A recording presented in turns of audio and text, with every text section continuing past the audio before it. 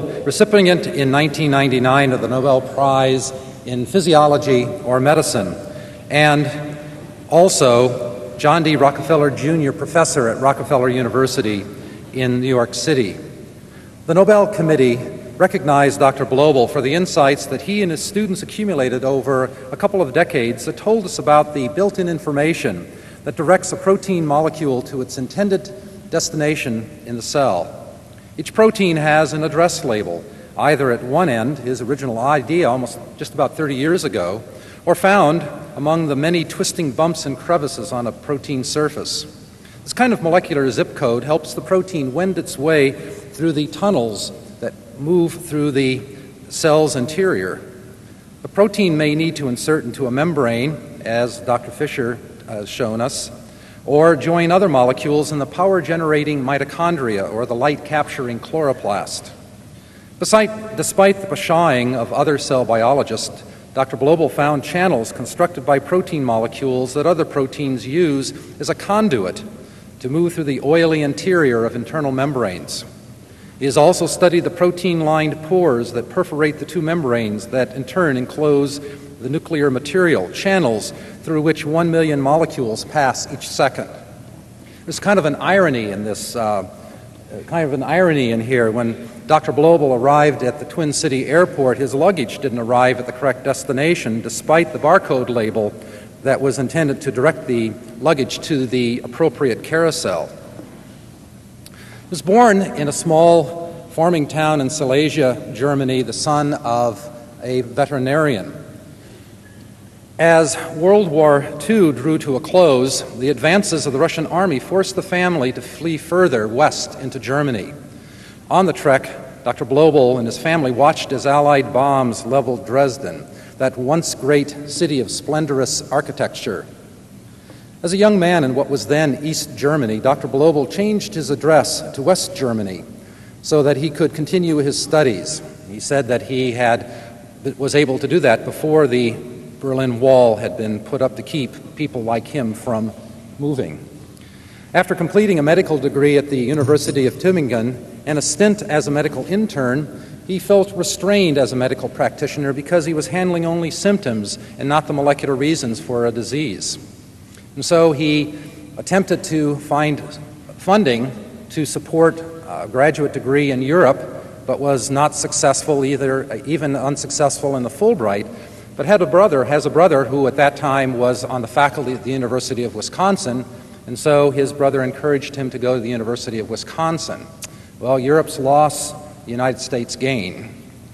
At the University of Wisconsin, he completed a PhD in the study of cancer oncology, and then moved to Rockefeller University, where he worked in the lab as a postdoc in the lab of Dr. George Palade, who was later to become also a Nobel laureate, sort of as we heard from Professor Norby, Nobel laureates beget Nobel laureates. And it was in this time that, as a result probably of Dr. Palade's interest in the traffic of proteins, that Dr. Blobel figured out how proteins know where to go. He's a very generous person. He donated some of the money that accompanies the Nobel Prize to an international foundation that is raising $200 million to reconstruct the Frauenkirche, the Protestant Church of Our Lady in Dresden, which you'll see up here on the two slides, the original Frauenkirche. He also donated some of this money from the Nobel Prize for rebuilding a Dresden synagogue that had been burned by the Nazis in 1939. The prize money that came from the King Faisal Award, another award in the awards that Dr. Blobel has received, also went to the Dresden Foundation. The money that he's donating is going to the American wing of that reconstructed cathedral. And at breakfast this morning, I hope you don't mind me saying this, but at breakfast this morning, Dr. Blobel told us that the honorarium for his contributions to this conference will be given to reconstruction of a 7th century mosque in Yemen. And so we look forward to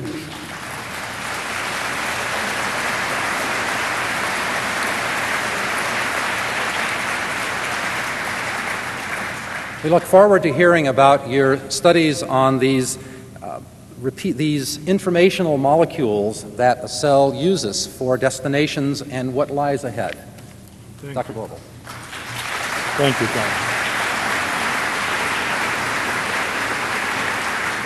I would like to thank the organizers of this meeting, particular Professor Steuer, for inviting me, and it's one of the great meetings I have attended. The organization is just flawless, and it has been 2 wonderful days, and I would like to thank everybody here from the little chorus this last night and the Nobel Symphony to the slide projections. It has always been very perfect. Now, don't worry, I'm not going to give a talk about Dresden, although I like to talk about it. I just wanted to point out that this is probably, the Frauenkirche is one of the most imposing buildings north of the Alps, and by many considered one of the most important. And what you see here is not just a half sphere as a cupola, but it's a bell. The entire church is in form of a stone bell, which is about 100 meters high, and it therefore dominated the Dresden skyline and was, of course, painted by numerous painters, and is really the determining feature of the Dresden skyline. And it's up to here. It's now built up to this point. The inside is round, and it's very high, and it has 5 tiers. It's almost like an opera house. And it has, of course, a very good acoustic, and we are right here now, and in 4 years we will be finished. There's still $30 million missing. So if anybody of you has a lot of money, get in touch with me, and something will be built that will hopefully last for a long time to come. So we have heard a lot about proteins today, and the previous speakers have introduced the subject. We have heard about one protein that is the prion protein that Stanley Prusiner described, and we have seen the complications engendered by one single protein, and how little we know about this one little protein. And now we have many, Edwin Fischer mentioned maybe 1 million different proteins in the cell. So we are facing a tremendous challenge. The term proteomics has been coined, as we discussed. I think, the next term will be cellomics, the various cells that we find in the living universe. As you know, the cell arose some 3.5 billion years ago. It took about 1.5 billion years. Earth is 5 billion years old. It took about 1.5 billion years to develop a cell. Nobody knows how the cell came about. But what is very interesting is that the cell has divided ever since. Of course, it has changed dramatically, but certain features of the cell that arose 3.5 billion years ago are still present.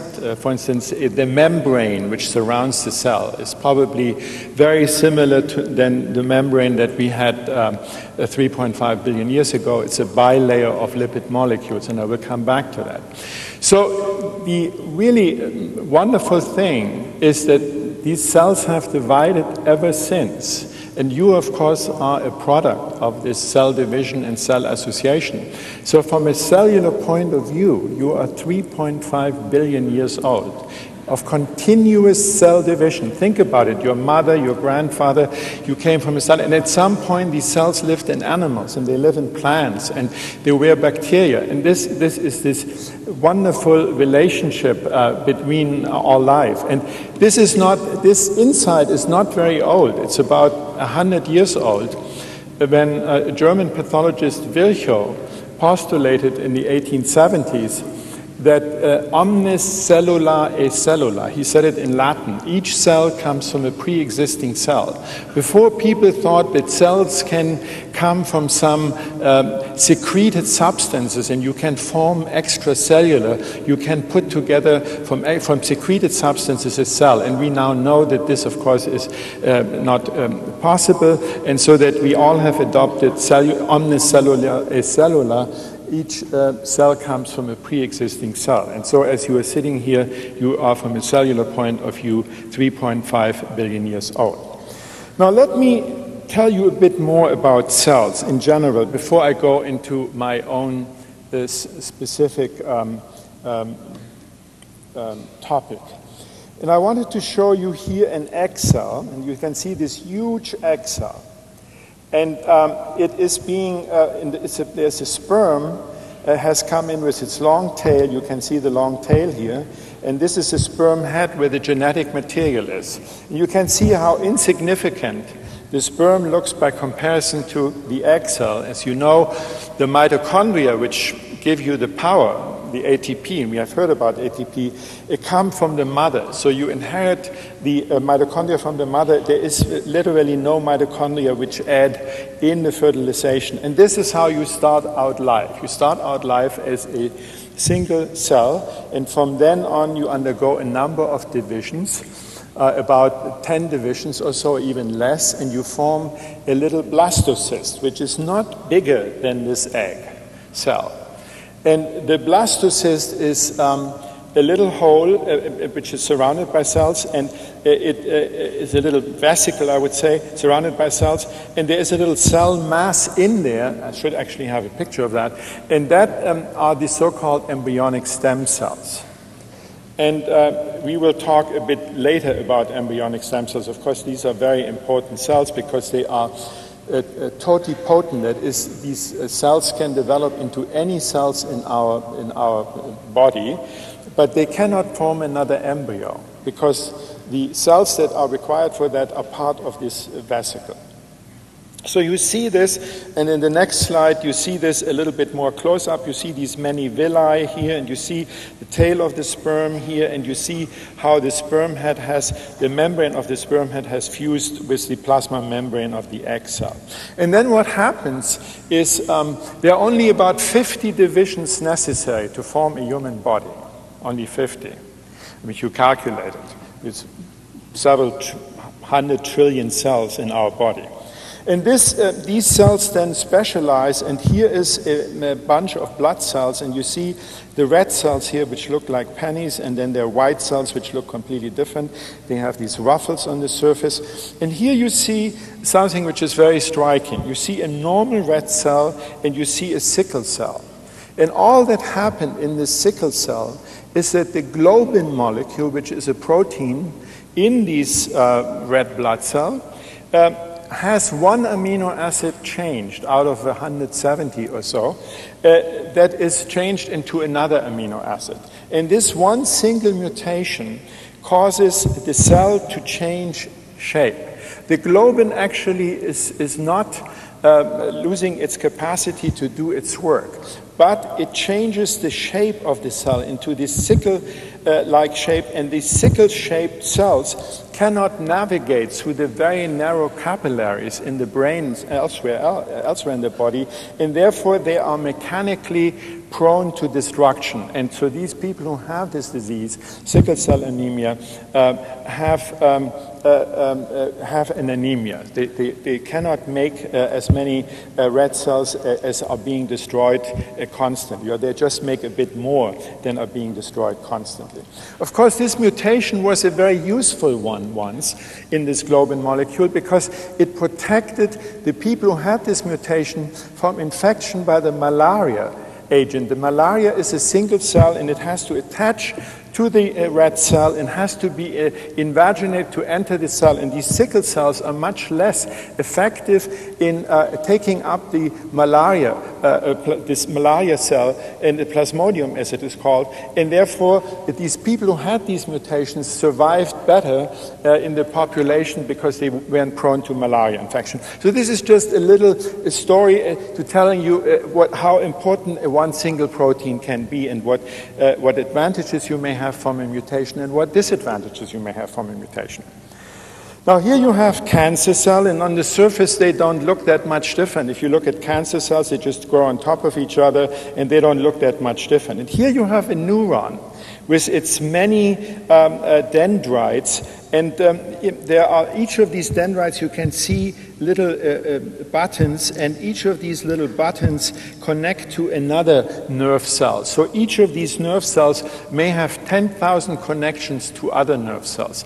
And there are more synapses, it is said, in the nervous system than there are stars in the universe.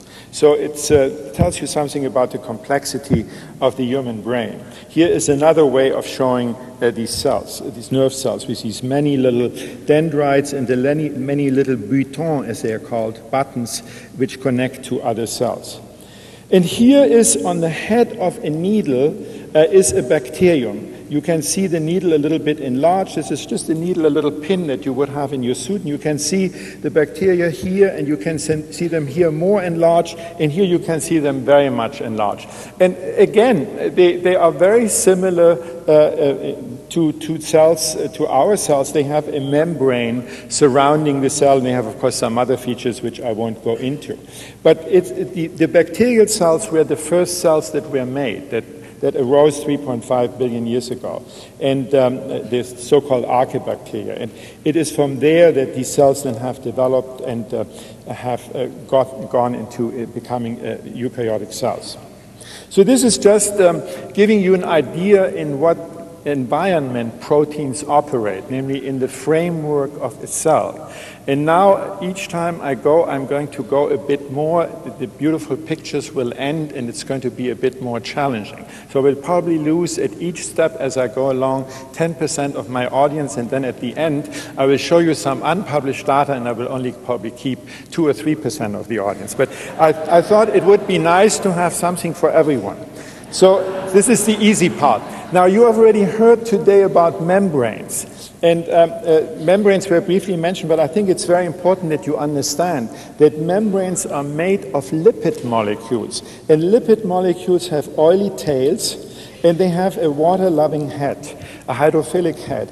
And cholesterol, the dreadful cholesterol, which everybody dreads, is also one of these lipids. And it has a similar, it has also a water-loving head and then a slightly different hydrophobic tail. And these two get together and form a bilayer, a lipid bilayer. And this is the fundamental organization of all membranes. You can see here the lipid molecule. There is the water-loving head's face on one side and the water-loving head on the other side. And in the center of this bilayer, you have these hydrophobic, water-repelling tails of these lipid molecules. And so nothing could potentially go through these lipid bilayers. They are a magnificent seal that nature has invented to seal the cell off from the environment. But if you couldn't communicate with the environment, it wouldn't be any good.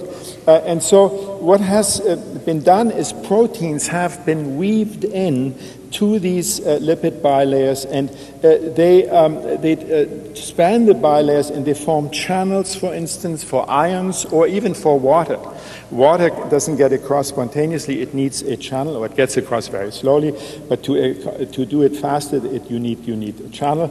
And then, of course, we have heard from Edmund Fischer about the many receptors, for instance, the insulin receptor. And what is very important is that these membrane proteins are all a given membrane protein. Let's suppose a receptor that Edmund Fischer discussed today always has the same orientation in the membrane. There has to be complete asymmetry of a given membrane protein.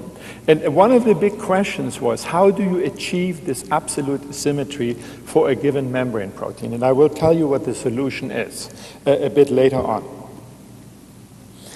Now, you can see when electron microscopy was really used to look at cells, and this happened at about the same time when Dresden was destroyed, in February 1945. The first paper was published by Keith Porter, Albert Claude, and Ernest Fulham from the Rockefeller University, and they used the electron microscope to look at cells and what the cells look like. For hundreds of years, people have stared through the light microscope and didn't see much than a membrane and a nucleus, and if they used certain stains, they saw several other spots in the cell, but they couldn't really see.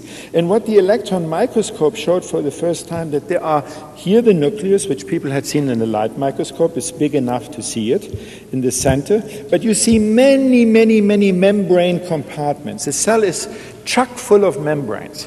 So there's some cells which 50 or 60% of the proteins will be membrane proteins, proteins that are woven into the membrane. And so these tremendous number of membranes, they signify various compartments of the cell. So there are mitochondria. I will show them in the next slide, a bit more schematic. Here you have the nucleus, and the nucleus has pores in their double envelope membrane, and these pores are important for traffic between the cytoplasm and the nucleus. And I will talk a little bit towards the end of my talk about this traffic. There's about 1 million proteins and RNA molecules which per minute go in and out of the nucleus. So there's a tremendous traffic going on. And that traffic is very, very important for another important finding that I will come back to later on. But here in pink, you see these pink structures. These are the mitochondria, and they have numerous membranes. And on these membranes, ATP, the universal currency of energy, is produced in large quantities. And so these are the mitochondria, and there are many other organelles that I won't go and won't have time to describe you. But what you can see that the cell is really chock full of membranes. Now, in the nucleus, you have the chromosomes, you have the DNA that you all are familiar with and that you have heard of. Now here what I'm showing you is a single chromosome. It's a human chromosome, and we have in our cells 23 pairs of chromosomes. And you take a piece of DNA, each chromosome has one molecule of DNA. And it is very compact. If you take the human DNA and look at the thin fiber, it is 2 meters long. And if you take all DNA from our cells, you go back and forth to the sun 300 times. So this is how thin this thread is. And the art now is to compact this thread in such a way that you can still make it accessible to machines which copy part of this thread and which do modify the DNA. And here is the most condensed form of the DNA in the chromatin, and this is done when you divide the cell and you want to distribute the chromosomes into daughter cells. You need to have them very compact, otherwise you would entangle the DNA and you could never untangle it again. So you have to compact it. Then, when cell division is over, you expand the DNA again, and you expand only specific portion depending on what cell type it is. You want to only play certain portion. In the liver cell, you play another portion of the DNA than you play in a pancreas cell or whatever. So each the portions then expand. And here what has been done is an agent has been added to this chromosome, and you now can see that the proteins, the DNA is rolled around a protein complex. The proteins have been removed, and you now can see that the DNA, here you can see still see the chromosome. You can see the skeletal network of the chromosome, and you can see that the DNA has now spilled out in this tremendous long thread. And here I'm showing you a magnification of this, and you can see this thread of the DNA. This is now without proteins. This is just naked DNA. And this DNA, of course, as you have heard and or read, consists of 4 letters. So the language is a 4-letter language. And so the sequence of these letters in these very long molecules has now been established. We know this now. Okay, now here I'm showing you some images of how the DNA is transcribed in messenger RNA molecules which leave the nucleus and get out of the nucleus. And you see these beautiful structures where the transcription starts here at one end. For instance, you see very small molecules of RNA. They become longer and longer and longer. So they are the so-called Christmas tree structures. So you can see that the enzyme molecules will transcribe the RNA into messenger RNA. And this is a very nice visualization. So the DNA then is transcribed to these messenger RNA molecules or to other RNA molecules, and then it leaves the nucleus to go to the cytoplasm.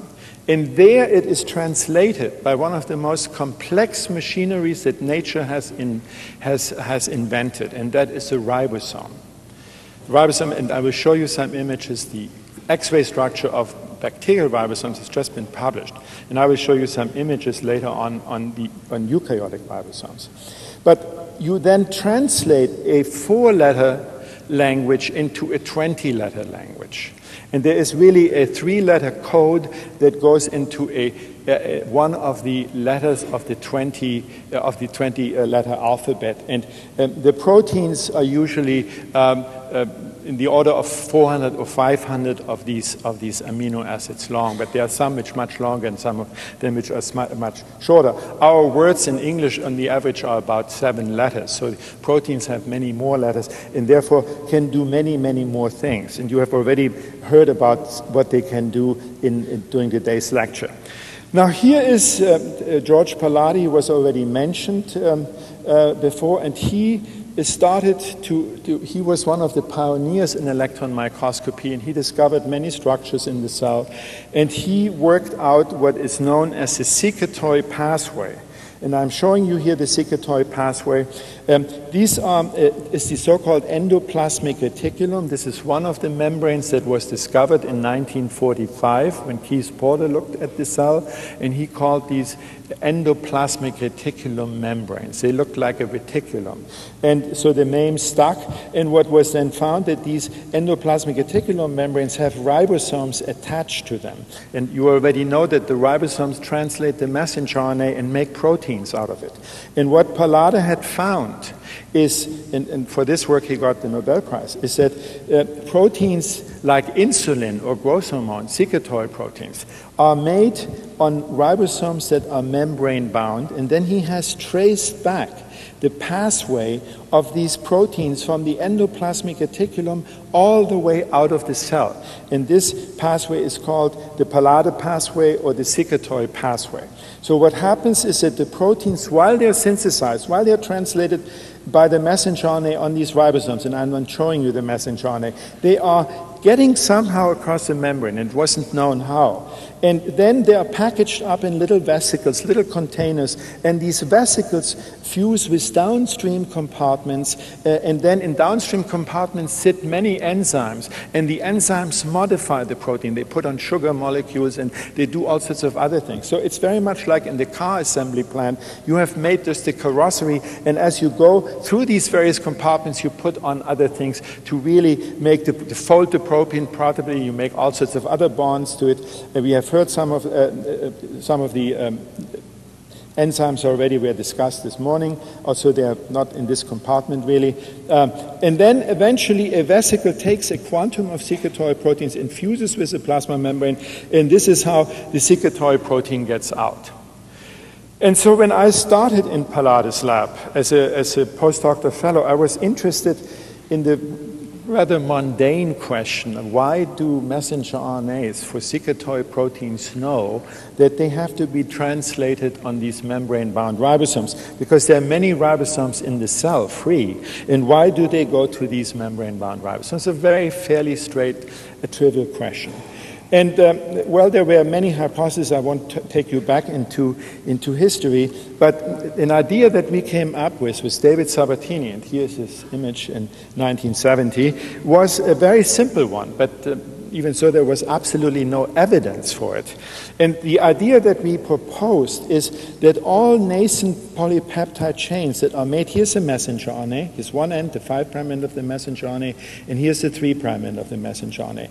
And what happens is that first the small ribosomal subunit binds, and then the large ribosomal subunit binds, and then you have translation from the messenger RNA into the polypeptide chain. And what we postulated is that the polypeptide chain at the end has X, has a couple of amino acids which are unique to all secretory proteins, and that sequence is then recognized by a binding factor which binds the translating ribosome to the membrane, which is indicated here in this arch.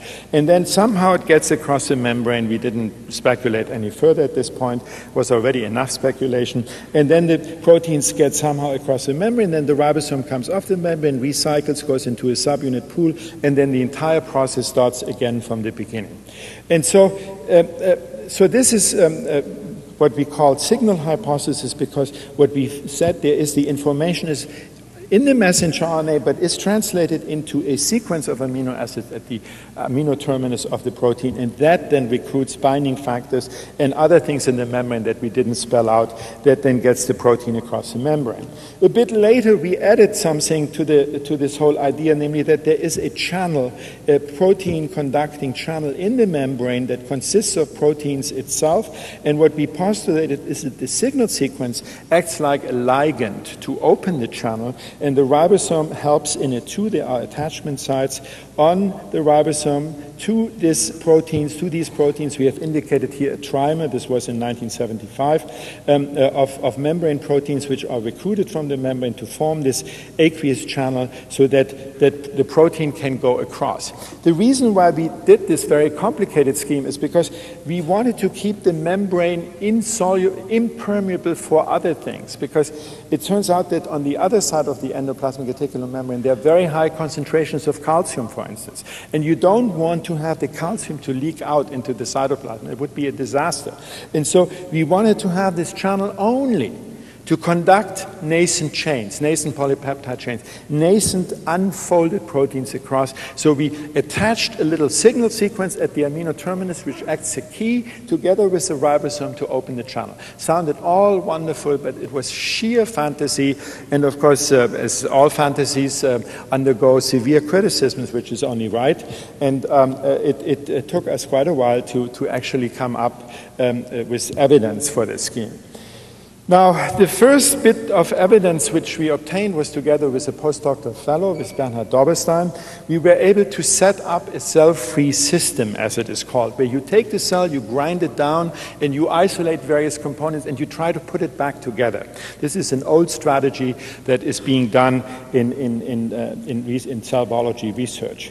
And so what we did essentially, we isolated messenger RNA for a secretory protein. We took some ribosomes and we isolated some membranes, and we were in fact able, after trying for 2 years, we were able to reconstitute the whole thing, so that in the cell-free system, in a little test tube, this process, this very complicated process, could be repeated. Now, once you're able to do that, then you can analyze it. We were hearing from Stanley today that one person was asking the question, can you reconstitute in a cell-free system the conversion of the prion protein into an insoluble prion protein? Can you do it with isolated protein in the test tube? And you can't do it that yet in this case. It would be wonderful if we could do it, because then we can learn what is going on. We were able to do it in this case, and this then led over a period of 15 years to tremendous new insights and to tremendous new discoveries, which I will go through with you. Now, this is Peter Walter, who made the first discovery, and I asked him to send me a picture, and he was obviously stimulated by Einstein. Also, when Harry Kroto showed the young Einstein picture, there wasn't any tongue hanging out, but you remember the famous Einstein picture. And so Peter was able to isolate what we had postulated before, namely that there is a binding factor which recognizes the signal sequence. And it turned out that this binding factor was unexpectedly complicated. It consisted of an RNA molecule and of 6 proteins which were binding to this RNA molecule, and this we call the signal recognition particle because it functions, as we had postulated, in recognizing the signal sequence on the translating ribosome and to mediate the attachment of the translating ribosome to the membrane. But we know that it attaches only to the endoplasmic reticulum membrane, not to the mitochondrial membrane, not to the Golgi membrane, not to the plasma membrane. So there had to be in the endoplasmic reticulum membrane a receptor which recognized the SRP. So we postulate the existence of an SRP receptor. And just before I show you how we isolated this, I just show you that the SRP, which you see here, binds in fact to the signal sequence as it emerges, this nascent chain traverses the large ribosomal subunit, and the signal sequence is then recognized by one of the proteins, which turns out to be a G protein of the signal recognition particle. So this complex must then bind specifically to the endoplasmic reticulum membrane, and there has to be a receptor. And this receptor was isolated by Reed Gilmore together with Peter Walter when he was a postdoc in our lab. And the SRP receptor turns out to be a dimer, heterodimer, also two G proteins. So there are three G proteins involved in recognition of the signal sequence, one in the SRP, and in targeting it to the endoplasmic reticulum membrane. It turns out that this SRP receptor is exclusively localized in the endoplasmic reticulum and in no other membrane. So this very complicated process of signal sequence recognition and targeting by these components gets the chain, the secretory protein, to the endoplasmic reticulum. So this we understood at this point. And here's just a summary. So we have now bound the translating ribosome with the SRP to the SRP receptor in the membrane. Now, the next experiments were, is there a channel?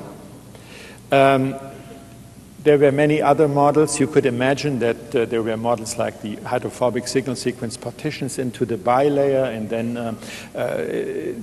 the free energy which you get from that is enough to get the rest of the chain across, and you don't need a protein conducting channel. And Sandy Simon, by electrophysiology, and I won't show you the experiment that he done, they are very, very beautiful but very complicated, then found found that there is a protein conducting channel, and other work in other laboratories, particularly in Randy Scheckman's lab, then isolated such a protein conducting channel, and we now know what it looks like.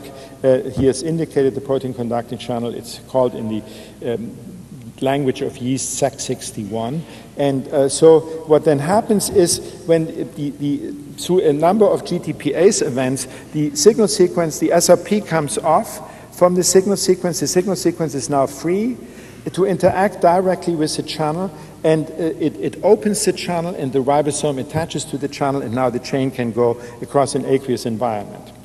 Now, there are some other enzymes which are recruited to this channel ensemble, which work while the chain is going across the membrane. There is an enzyme called signal peptidase here in blue, which cleaves off the signal sequence because you don't need it anymore. And there are many other enzymes. I've indicated just one of them, which is recruited to this entire complex, which puts sugar molecules on this nascent chain as it goes across.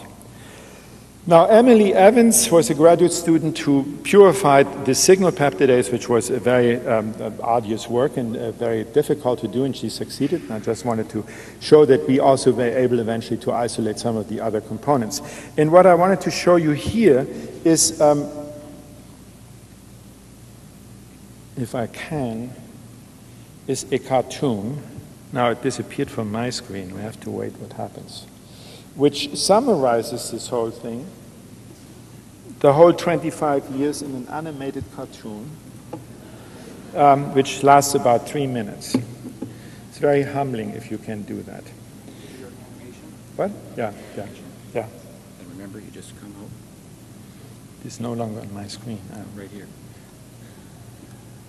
Okay. All right, so I do it here, okay.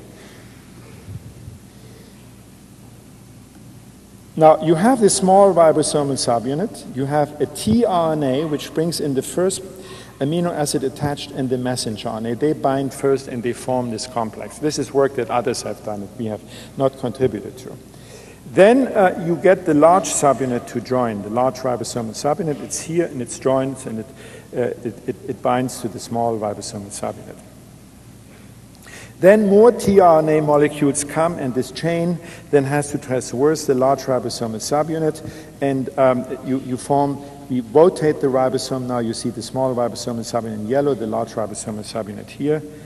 And you see now a ballet of tRNA, which delivers each one an amino acid so that the chain grows by one amino acid at a time.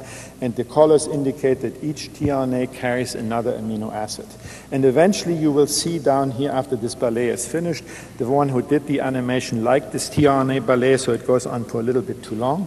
But in any case, you can see that eventually there's energy utilized. So you see a little flash here. GTP is hydrolyzed, you see a little flash, and eventually the chain will come out of the large ribosomal subunit. There is a tunnel in the large ribosomal subunit through which the chain goes, and here the signal sequence has come out, and it's now available to bind. Sorry, now I screwed up.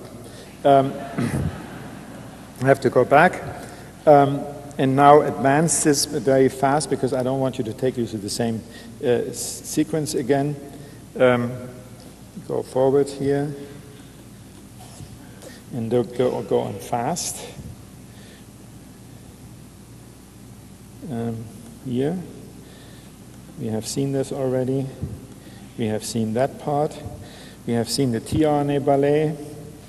We have seen the chain coming out. And now comes the signal recognition particle up here, which joins and recognizes the signal sequence down here and binds. And then comes this whole ensemble is then bound to the SRP receptor, and the SRP receptor collides with the channel. And then what happens then is that the channel is opened by the signal sequence and the ribosome attaches to it. Channel is opened, and then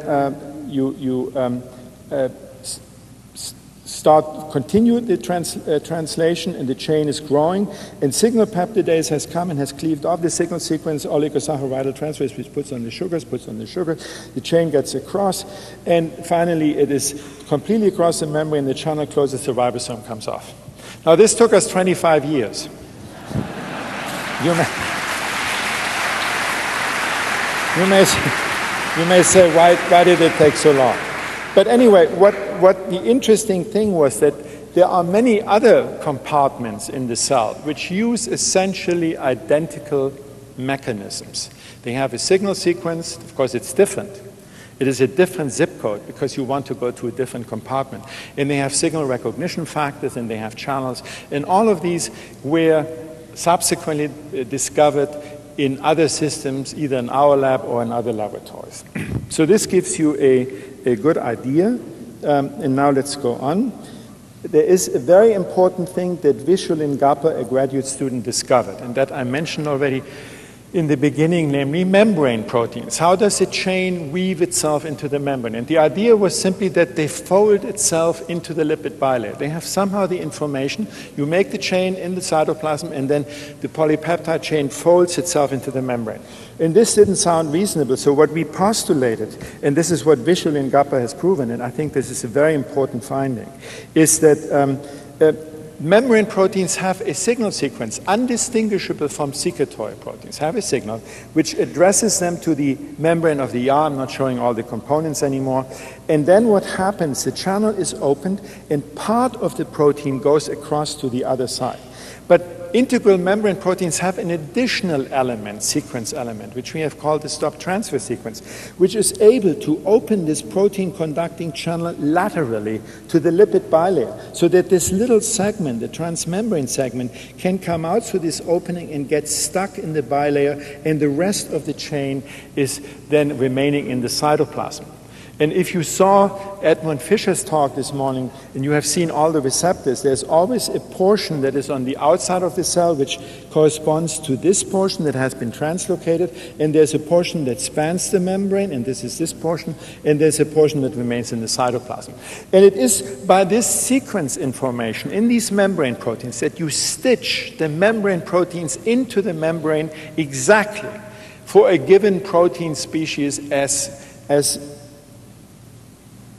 the protein really dictates it to this machinery, and the machinery just interprets this information in the nascent chain. And this is unique, this protein conducting channel, because it can open across the membrane, and it can also open in the second dimension to the lipid bilayer. Now, we'll show you some low-resolution images later on. Now, here we come to Roland Beckmann.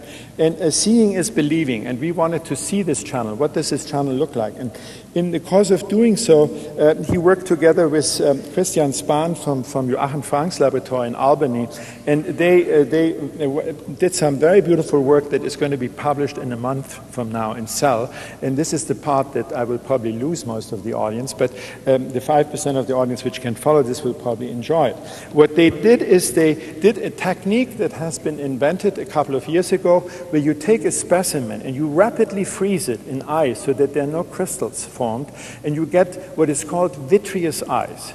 And so then you take an electron beam and you look at the structure and you look at density difference between water and your protein molecule, and proteins usually have a density of 1.28 or whatever, and RNA molecules, of course, are much denser. They're about 1.6. And so they looked at the ribosome, the mammalian ribosome, and in the meantime, this is an E. coli ribosome, a bacterial ribosome, and a mammalian ribosome, which is much larger. The mammalian ribosome, or in this case it's from yeast, the eukaryotic ribosome, is 80S, and the bacterial ribosome is 70S, and there's a small subunit and the large subunit.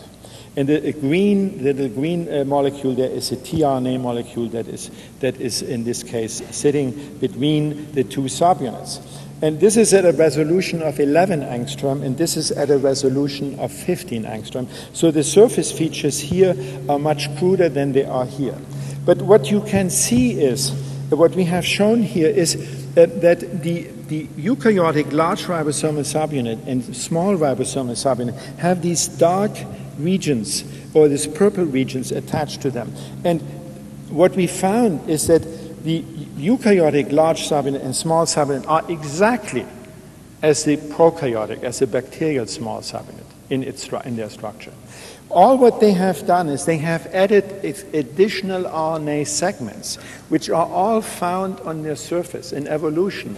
In these 3.5 billion years of evolution, you have just made the ribosome more complicated, and you added more RNA segments and more proteins, and they're all found on the surface. You see in purple here, they're all found on the surface, and in yellow here on the surface of the small ribosomal subunit. And here's just tilted the whole thing by 90 degrees so that you see both surfaces, and you see they are in fact in clusters on the surface. Here we have taken the small and the large subunit apart, and you see the peptidyl tRNA moiety, and here this is the small subunit, and this is exactly in the interface between the small and the large ribosomal subunit. And here you can see again in purple is the eukaryotic ribosome with all its additional RNA segments and protein segments which are not present in the prokaryotic ribosome. And here, you may not be able to see it, but here are these so-called expansion segments of the small ribosomal subunit indicated in red. So the basic structure of the RNA, of the ribosomal RNA, is still the same. What is different here is there are these expansion segments, these loops, and they're indicated in red. And this is what you have then in the small ribosomal subunit. We have then taken the RNA of the bacterial RNA of the small ribosomal subunit and fitted it into, because you can separate the densities of RNA from protein in these images, because the RNA density is 1.6 and the protein density is 1.28. So you can separate the densities and you can fit in the bacterial RNA structure from the X-ray structure into these densities. And you see that there are certain regions here and here that are not present in the bacterial ribosome, and it is those regions which have the expansion segments. So here, for instance, you have an expansion segment. Here you have another one. This is unfortunately a mistake. It should be yellow up to down here, and there is another expansion segment here, and it's just rotated. So they're all on the surface. And then we have been able to fit in the protein X-ray structures that are known into the protein densities. And see, we have been very successful in the ribbon model, if it's only 15 angstrom resolution, to fit into these densities the protein molecules. And you will say, well, why do you do this exercise? Maybe in 20 years we have crystal structures of eukaryotic ribosomes, and then this is all superfluous. But it will probably take a long time to get crystal structures of eukaryotic ribosome, but one never knows. So we now have some structure that tells us a little bit before we have the X-ray structure. And here's the same exercise with the large ribosomal subunit. In red, you see all these extra segments that you find in the eukaryotic large ribosomal subunit. And here we have fitted in the prokaryotic RNA, and you can see the many empty spots here are the expansion segments that are filled in color here by the expansion segments that are present in the eukaryotic RNA. And then we have done the same thing with protein. We have fitted in the protein models in this way. Now the next, so this is really a tremendous advance in the structure of this most complicated machine that nature has developed, namely the ribosome, which translates the messenger RNA into proteins. Now the next question that we were interested in, and this is also, it will be in another paper published in Cell next month, is the channel. We have isolated the channel from the membranes, and we have bound it back to a ribosome which contains a nascent chain with a tRNA still in it, and you can see the peptidyl tRNA here in green. You cannot see the chain because the resolution is not high enough. And then we have bound the protein conducting channel to it, and you can see here's a small subunit, the large subunit, here's a protein conducting channel attached. Now we have rotated this a little bit so that you can see the channel from the bottom side in the large ribosomal subunit. And here you see an inactive ribosome where there is no peptidyl tRNA, and you can see an empty spot up here, and the channel still binds. But if you look at the conformational changes that the channel has undergone, you can see an oblongated channel binding to an empty ribosome.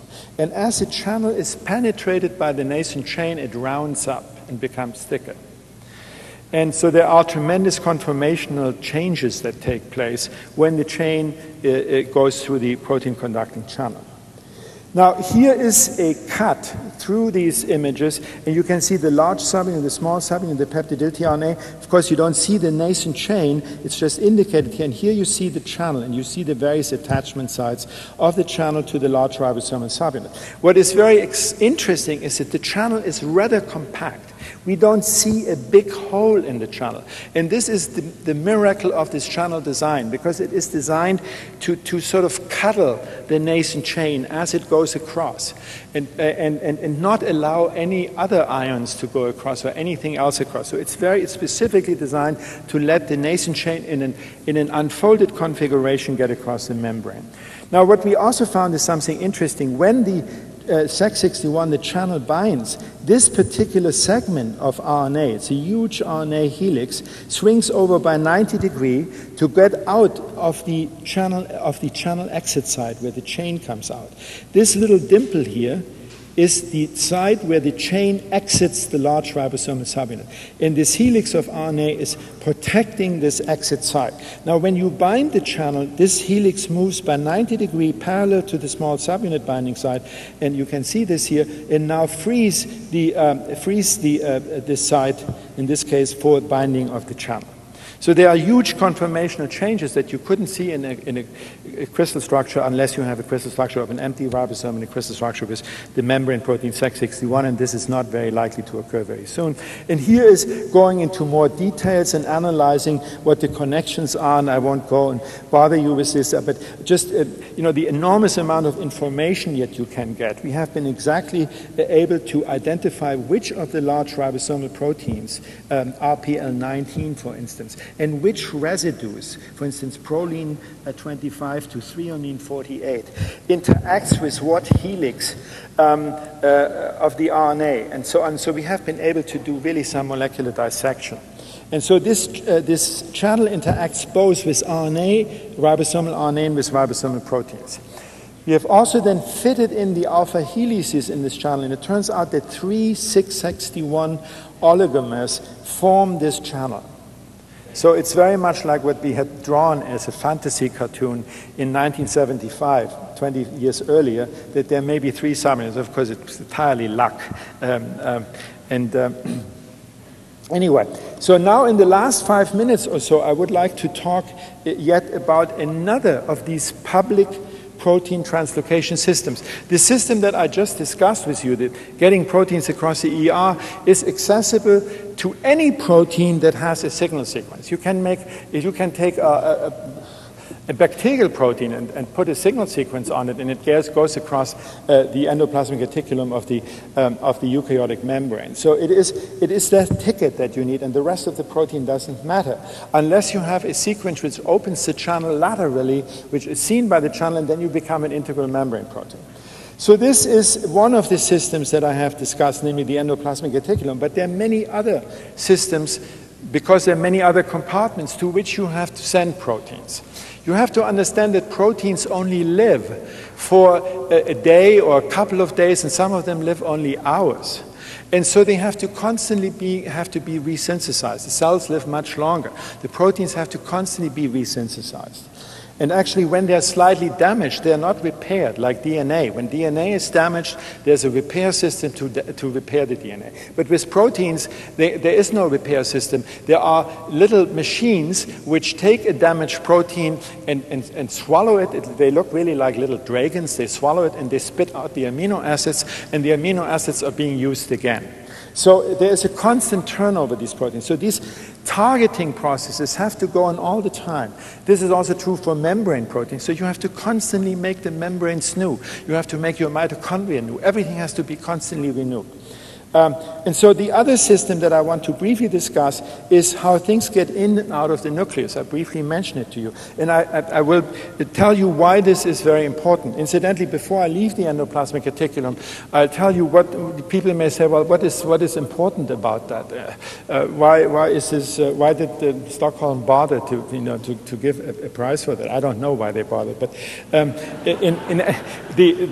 it has had great industrial use. There are now proteins produced in the United States alone worth $5 billion. That erythropoietin is one of them, which is a secretory protein which has signal sequences attached and use this mechanism to get out of bacteria, and therefore you can purify them very easily. Then, of course, there are many diseases where this process of targeting doesn't work. Imagine the receptor that Ed Fisher was discussing this morning. If you have some problems with properly integrating the protein into the membrane, you will not have a functional receptor. So there are many diseases, and more are discovered, where individual targeting problems exist. Now, here is proteins getting in and out of the nucleus. And the reason why this is so interesting, you have all heard about Dolly.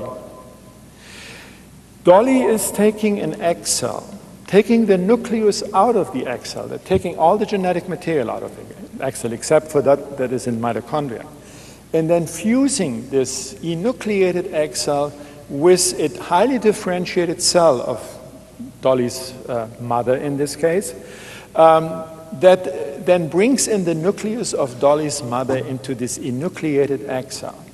And what happens then, there is a dialogue between the egg cell cytoplasm and the nucleus of Dolly's mother's cell that has entered this cytoplasm, 1 million transport events per minute.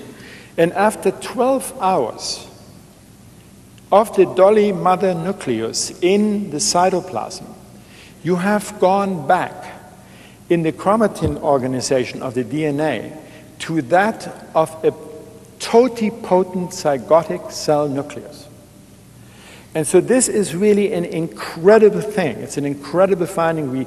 Nobody ever suspected this would be possible. It had been done in frogs, and it can be done in very primitive organisms, but nobody thought it would ever be possible in mammals. And Wilmut demonstrated this in this experiment. So what one can conclude is that the egg cytoplasm has all the goodies to reprogram a nucleus from a differentiated cell. The working hypothesis, if we talk about what can we do in the next 10 or 20 years, is with all the ethical problems that we have with egg cells, is that how about taking an ES cell, an embryonic stem cells, which we now can grow in culture, and hope that its cytoplasm, when you take out its nucleus, when fused with another nucleus from another differentiated cell of you or me, would then become a totipotent ES cell of me or of you, which would avoid all the ethic problems. We cannot make an embryo out of that, but we can potentially grow any tissue, cartilage, heart muscle, anything that we want from these cells. I mean, it will take a while until we understand how the ES cell differentiates. I mean, huge problems involved. I mean, not trying to simplify things. But we would essentially, if this principle, this concept works, that the cytoplasm of these cells has really the information to reprogram the nucleus. And the cytoplasm is a principle, the components in the cytoplasm are the principal determinants. How many there are, we don't know. It could be 5 components, it could be 10 components, it could be 100 components. But we have to find out what they are. So we have to learn something about this traffic in and out of the nucleus. And this is a problem that we have worked on, and I wanted to briefly tell you where we are on that. And here you have these, maybe I go back, you have these so-called nuclear pore complexes, and they are huge structures. The protein conducting channel is a miserly little thing of 220,000 Daltons in molecular weight. It's not very big. This structure is bigger than the ribosome. It's 25 times bigger than the ribosome. It's one of the biggest structures in the cell, consisting entirely of proteins. So this is called the nuclear pore complex, and all traffic in and out goes through this nuclear pore complex. And unlike in the protein conducting channel in the ER, where the chain has to be going across through a very narrow gauge and must not be unfolded, the nuclear pore complex is more like a sewer pipe. It lets a lot of things through, but it is very selective. And how it is selective is really the interesting thing. You have the same theme. You have signal sequences, you have signal recognition factors, but you have a completely different transport principle. And this is very much like sort of the Bach-Goldberg variations. It's a simple theme, signal sequences, recognition, targeting, translocation across a pore channel, whatever. But the variations of this theme are really so exciting. I mean, I wished I would have time to talk about mitochondria and chloroplasts and peroxisomes. In each case, the theme has been varied in the most fascinating ways. Not to talk about bacteria. We heard from Edmund Fischer today that bacteria have, the Yersinia, the pest-causing bacteria, has on its plasmid coding for a phosphatase, which is really a eukaryotic protein, which the bacteria then secretes through a needle, which it polymerizes from one single protein. One single protein of the bacteria polymerizes a long needle with a narrow gauge, and this needle, while polymerized, punctures the eukaryotic cell and puts this protein that Edmund mentioned from the bacterial cytoplasm across 3 membranes, 2 bacterial membranes and the eukaryotic membranes, and injects it by this molecular syringe, a real nano device, if you like nanotechnology, injects it into the eukaryotic cell. This is just, bacteria are the absolute masters in this, and we are very far from understanding things. But let's go back to the nuclear pore complex. So if you look at the nuclei by freeze fracturing, you see on the surface of the nuclear membrane, you see these pore complexes. They're actually very beautiful structures. You can see an 8-fold symmetry. They look like flower structures. And here is an image that we have done that shows you the pore complex. There is in the center, in pink here, this huge open pore. It's 25 nanometers when it is open. For those of you who know the nanometer world, it's a very, very big opening. And then there are all of these fibers and spokes and rings which connect this central tube to the membrane. It's a double membrane, there's a hole in the double membrane, and this whole structure of the nuclear pore complex is anchored in this structure. Now, so I'm going to rotate it for you a little bit so that you can see what it looks like.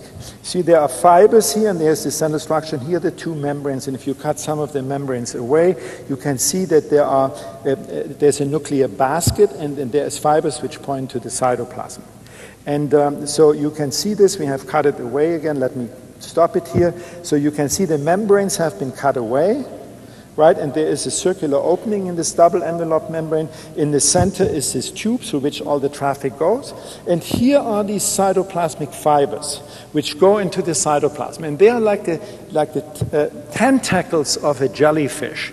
They are roaming around, and if you have a signal sequence to go into the nucleus and the appropriate signal recognition factor, you can dock on these fibers. And so what happens is that substrates which have access to the nucleus are first concentrated there. And then by a process of probably diffusion, they go across the channel. And there are these two structures which I come back. In blue is the so-called nuclear basket, and here are these fibers which you find only on the cytoplasmic side. In blue, you find fibers baskets only on the nucleoplasmic side. And this is Mike Raut's lab has just been able to identify all 30 proteins by a proteomics project and isolate and localize them to the nuclear pore complex. But I won't go into this. Now, and I will be very short too, so a substrate, which is indicated here in pink, will be recognized, its signal sequence will be recognized by a signal recognition factor. It will then dock here on one of these fibers, and then it can go across, it can go in either direction, forth or back, and then it binds with high affinity to one of these blue fibers there, and then there is a small GTPase which dissociates, and this makes it possibly irreversible. And when you export something, it's just the opposite. You assemble something which contains an export signal with a transport factor, and with the small GTPase, you dock, and then you diffuse across to the other side, and then GTP hydrolysis gets you into the cytoplasm. I mean, it's a very quickly summarized what has been worked out in the last 5 years or so in 1 minute. But it doesn't really matter whether you understand these principles in great detail. Just let me show you another little cartoon which is sort of the take-home message what this would look like. Trying to get the little hand here into the picture, to wait until it comes. Oh, here it comes. So now you have the membrane, the outer membrane, the inner membrane of the nucleus. Here are the central pore is not shown here. Here are just the fibers on the cytoplasmic side and on the nucleoplasmic side. And what we imagine is that these fibers move, right? And so what you now see is the movement of these fibers. And now comes a hapless protein along, which doesn't have a nuclear localization signal, and it just doesn't get there because the fibers entropically excluded. Now comes a substrate which has a transport factor, and it can bind to the fibers. It goes across, docks here, and then comes a small GTPase which dissociates, and it can go in. I mean, so this is a very different mechanism than you have seen for the translocation of an unfolded chain across the endoplasmic reticulum. Now, and I have just two more slides, and then we are free. Now, here is a picture that has been done some time ago by Ron Lasky's lab in England, in Cambridge. And what he has done is he has taken gold particles. These round particles are gold particles, and he has coupled them to a nuclear protein that has a nuclear localization signal. And then he injected this into the ooplasm of an oocyte, and this is an electron micrograph, and the preservation of structure is not very good. But you can see the nuclear envelope here, and here's a pore complex, here's a pore complex, here's one, and here's one. And you can see then how these gold particles dock on these fibers in the cytoplasm. You can see how many there are. We have calculated there are sites for more than 500 docking sites on these fibers, so that you have really a zone that concentrates your substrates that wants to go into the nucleus first before you actually go into the nucleus. And then you can see that they go single file, this is now the other side, they go single file across the nuclear pore complex into the interior of the nucleus. And what has been found is that there are actually filaments which extend from these nuclear baskets of the nuclear pore complex into the interior, and they branch. And they form some sort of intranuclear subway network. Because the nucleus is very crowded. I already told you 2 meters of DNA in 46 pieces in our case. And so it's very crowded, and so you have to create a subway system that you can go very, very quickly by diffusion, and you're not hindered. And these fibers create a chromatin-free space in which this very rapid transport can occur to the center of the nucleus. And recently we have been able to isolate these. Here I just wanted to show you, you look by an electron micrograph from Hans Ries, you look at the interior of a nuclear envelope, and you see one pore complex here, another one here, and you see the nuclear basket, these nuclear basket fibers. And here these filaments, these branching filaments have been ruptured off. You see just a little blob here, you see a little blob here. But here, you can see they have not been ruptured off. And you can see how they anastomose and how they branch. And they go all the way to the interior of the nucleus, and they create this chromatin-free zone for this intranuclear subwire. And this, of course, there must be entries and exits. And so this is a new research area, very fascinating. And here we have isolated these fibers. You can see of course, they have aggregated on the grid. And so we are just in the beginning to analyze them. But what is already stunning, that these fibers are made from a large number of alternatively spliced forms, messenger RNAs of the same gene.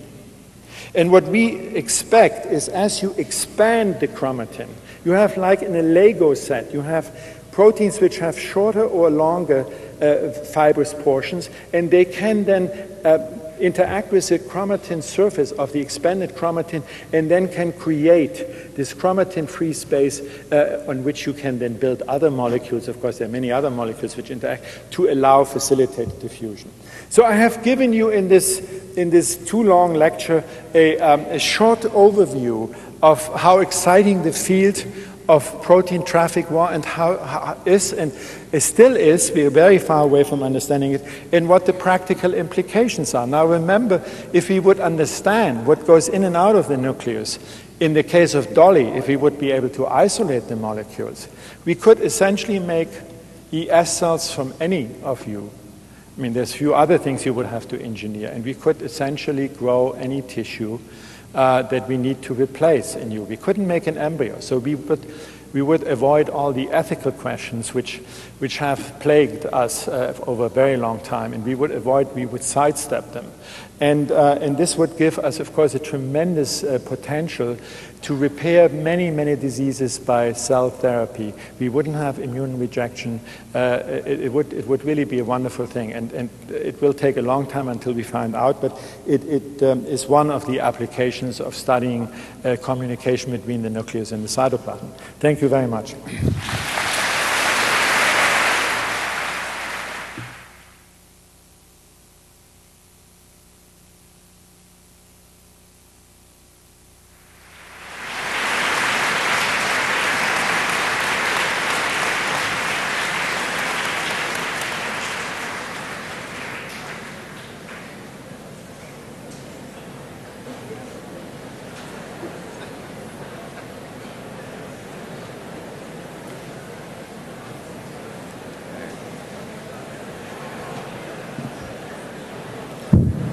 We'll gather our panel for one last time for a few questions for Dr. Blobel.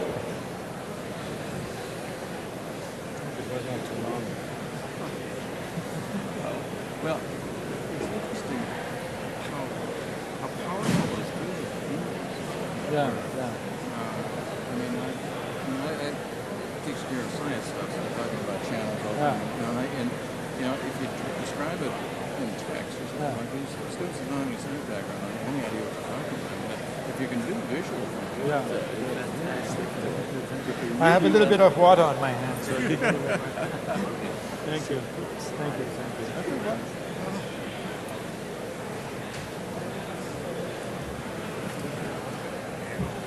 in the newspaper, do you think you are happier than your great-grandmother?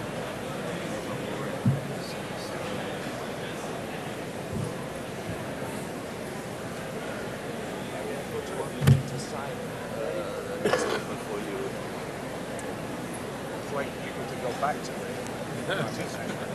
It was a splendid talk. But It was very good talk. thank you. It was a little bit superficial, perhaps. But for the audience, I had a few things that weren't published in that papers. Again, just the ribosome story. You can go and talk for an hour. Yes, sure. The guy said, it's amazing how it His daughter said, changed pretty. Yeah. Shipped along. People were saying, God knows how that I was. Well, I mean, the really key advance was the crystallization of the E. coli ribosome, archaea ribosome. But I think you want to come and sit here. That's right. Dr. Norby will be joining us soon. Oh, it's okay. Been that way from the start. Yes. The marginal man.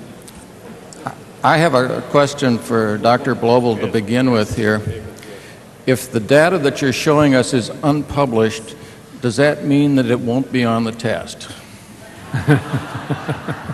no, it will be published in 1 month in 2 papers in Cell. But one thing that I wanted to add, particularly for the young people, I wanted to give you the feeling how much there is to be done. Just think of the example of Dolly. We have to understand what are the factors, are 5 or 10 or 15, how far we have to go. And I hope that many of you will join us in this fun. It's a tremendous amount of fun. You can see I'm still excited about these things, even so they happened 25 years ago, because they are beautiful constructs, and so you will be compensated by low pay, but by a high degree of excitement.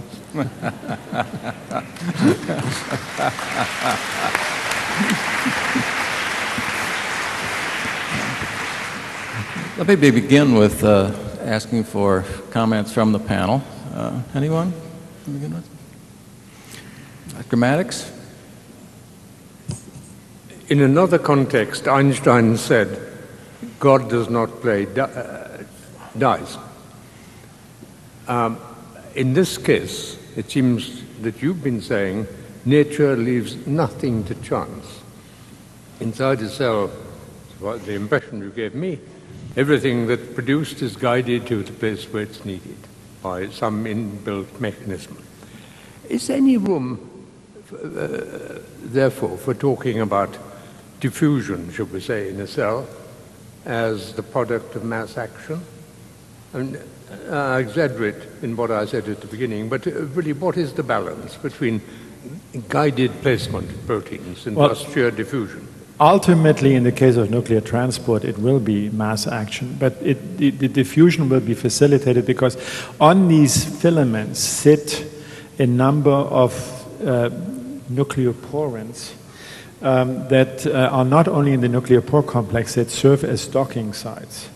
And these nucleoporins can interact with transport factors. You have bigger leaps than you have getting through the Dardanelles of, or the Straits of Sicily. That is really what the nuclear pore complex is. But then you have facilitated diffusion also within this chromatin-free zone that is delineated by these fibers, we think. I mean, we don't have any proof yet. There could be other fibers that are involved, but we think it's only those fibers. Okay. Dr. Kroto. What's the structure of this syringe that you described as a nanotechnology? Oh, that what's the little syringe that Yersinia has made has probably has been the deadliest weapon ever assembled in history, because it has killed far more people than the AIDS virus. And this little syringe is made of a protein that is 6,000 in molecular weight. And it is polymerized in the inner membrane of the Yersinia bacteria, and then goes through a channel in the outer membrane and is polymerized, we don't know how, into a spiral kind of syringe with a very narrow gauge. I don't know what it is, 10 angstrom, not more than that. And so the protein that goes across must be unfolded. How this phosphatase that you mentioned is then unfolded and is selected to go across, we don't understand. But we have published it. You can see it in PNAS, that the syringe is absolutely magnificent, because you can see it in negative staining. You can see these beautiful needles, and you can see the center of the needle, of course, empty, because that's where the protein would go across. So it's a nano syringe, if you wish. Dr. Fisher. Günter, any idea how axons go to their target in the brain? Do they follow actin corridors, type of subways like you mentioned in the nucleus? Any idea about that? Because they go, centimeters. Yeah, well, but that will be probably, the question was how do axon and dendrites connect with each other. I talked of about 10,000 connections of each neuron in the brain. Some of them have more, some of them have less. And how do they find each other? The numbers are staggering. I think it's 300,000 synapses per second that are formed. So if you have a child, 300,000 synapses per second, when it sees something, it has to integrate all of this information by connecting the nerve cells with each other. And so what happens exactly, these very simple models one can propose that these are integral membrane proteins that are highly localized in the dendritic portion of the plasma membrane, and then via this concentration there, and again some sort of mass action, and then of course there are factors that have been isolated and so on and so on. I'm really not working in this field, and I don't want to trivialize it. I mean, there's a tremendous amount of work going on where there are gradients of soluble proteins which help then in attracting the formation of neurons. Any other questions from the panel here? I have a question here. If the body rapidly catabolizes proteins, what is the functional lifetime of therapeutic proteins? Well, what I was talking about are proteins in the cell. And in the cell, there is a magnificent looking machine which really looks like a dragon called the proteasome. And this proteasome eats damaged proteins, and the proteins are first marked for destruction by putting a little ubiquitin molecule, which is another short protein, to it. And this is a very important discovery because protein degradation plays such an important role in cell control. I don't want to go into that. But so these are machines which have been developed for intracellular degradation. Now, proteins which you give from the outside, they can be endocytosed, and then they can be degraded in the lysosome. For instance, we heard from Prusiner today that if you stimulate perhaps endocytosis, that these proteins, the prion proteins, may have a better chance of being degraded in the lysosome. Perhaps, I mean, maybe that's one of the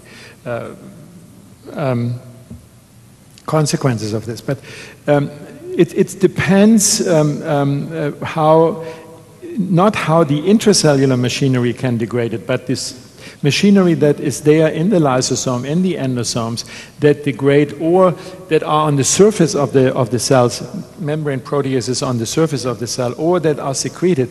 How resistant are these proteins? And erythropoietin, for instance, is not lifetime, I don't know, probably a day or two, something like this, half-life. So you have to inject these proteins over and over again. So another one from the audience here. Is there a way to attach a signal tail to a protein without one so that it can enter the nucleus? Yes, you can genetically engineer any protein that you want, and you can put the right signal on it. And if you do that, the protein will go where the signal leads it to. So people have taken proteins and got them into mitochondria or into chloroplasts or into the nucleus, or make a cytosolic protein into a secretory proteins. So people have done this. So you can essentially do cell engineering if you want to do that. Okay, here's another technical one for you. With reference to the dual membrane of the mitochondria, how can a single stop transfer signal be read and integrated into the intermembrane after that same signal was ignored by the previous translocon of the outer membrane?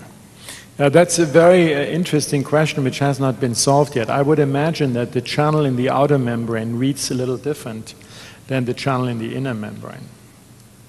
Okay. But there is not that much information yet. We have to be patient. Here's one little less technical. How did you develop so much enthusiasm for your subject?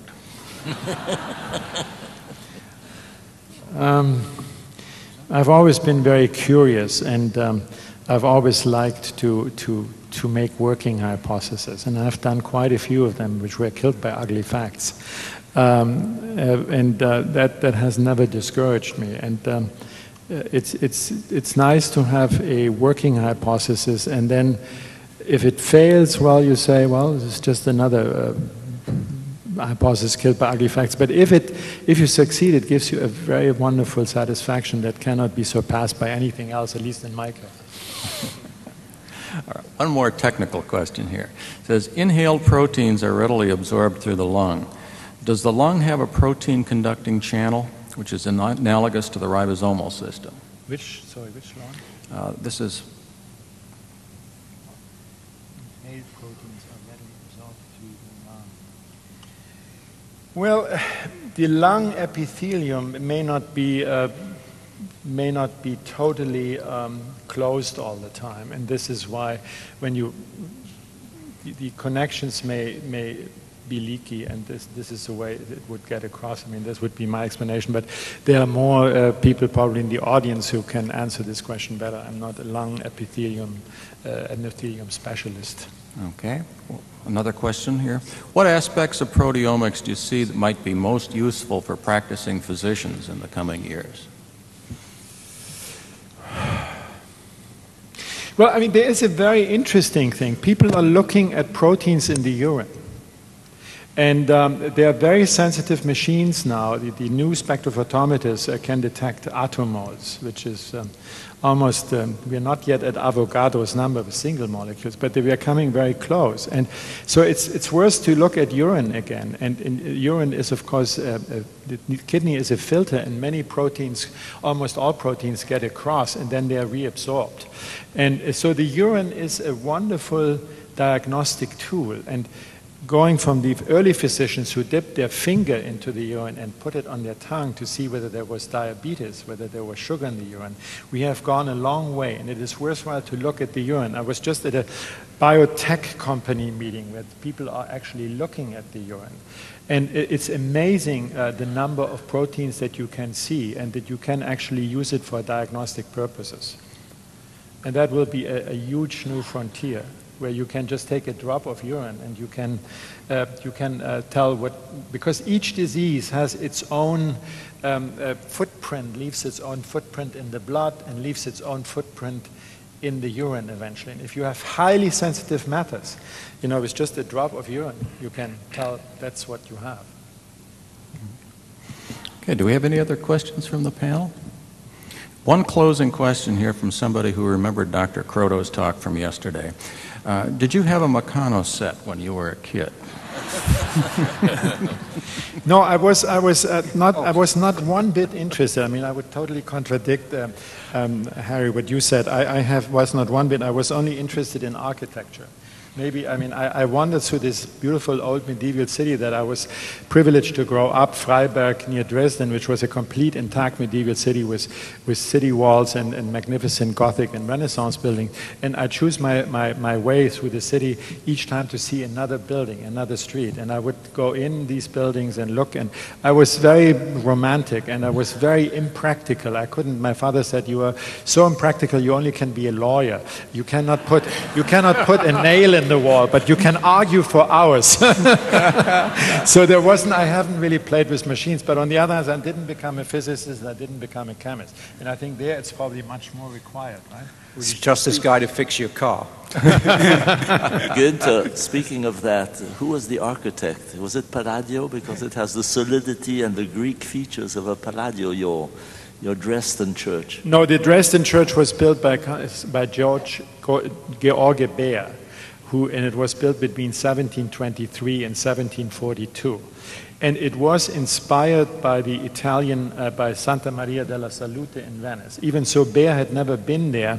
When August the Strong of Saxony traveled to Italy, he said, you know, I must have in Dresden a cupola church.